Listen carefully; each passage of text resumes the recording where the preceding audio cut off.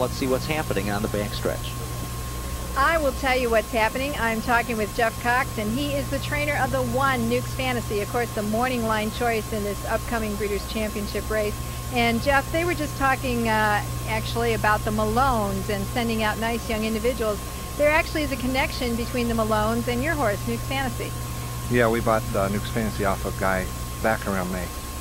All right, so you've had this one since May, and she's been doing a lot of winning for you. As a matter of fact, she's a winner of 7 of 11 this year and is currently on a 4-race win string.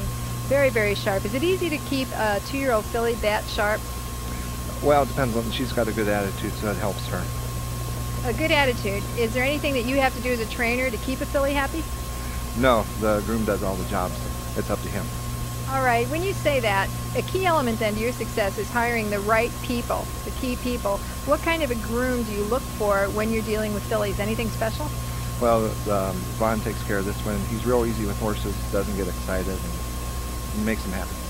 A nice, quiet hand. Well, that sounds good. You know, we talk about everything that goes into creating a winning horse, and certainly it's not just the conditioning by the trainer. You mentioned the groom, but also you have to choose a driver to sit behind your horse. Todd Jones has been handling Nukes Fantasy. Do you try to fit the driver to the horse, or you just use one guy and stick with one guy because of convenience with communication? Well, I try to stick with one guy, but if they can't get along with one, then you change. With Dave going out of town, I had to look for somebody else, and we hooked up with Todd and done real well.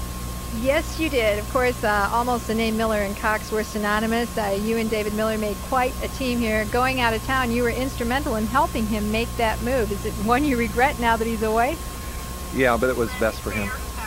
It was best for him. That's very magnanimous of you to say, Jeff. Today, back at Nukes Fantasy and Todd Jones, have you had a chance to chat with David about anything, or even about Nukes Fantasy?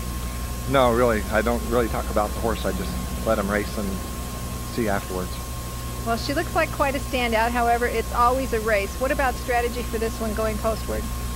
Me and Todd haven't even talked about it. So I know the 6-horse is real nice, and the 4-horse can be nice.